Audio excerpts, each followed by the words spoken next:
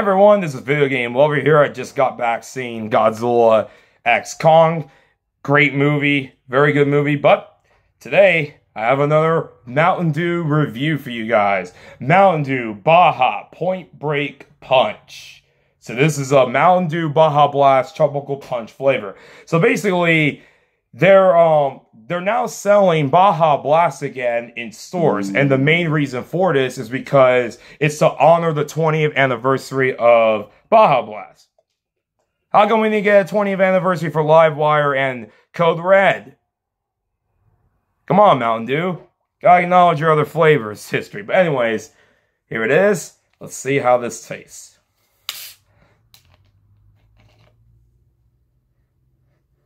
Smells really good.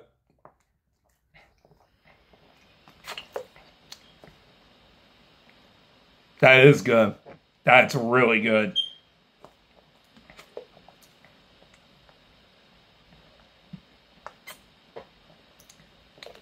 That is really good. So yeah.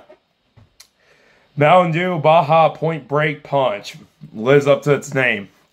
If you love Baja Blast, you love Tropical Punch, this is the flavor to get it. Now, I got this in Publix. You could get it in any other store probably, in your gas station, but it's really good. Let me take one more sip.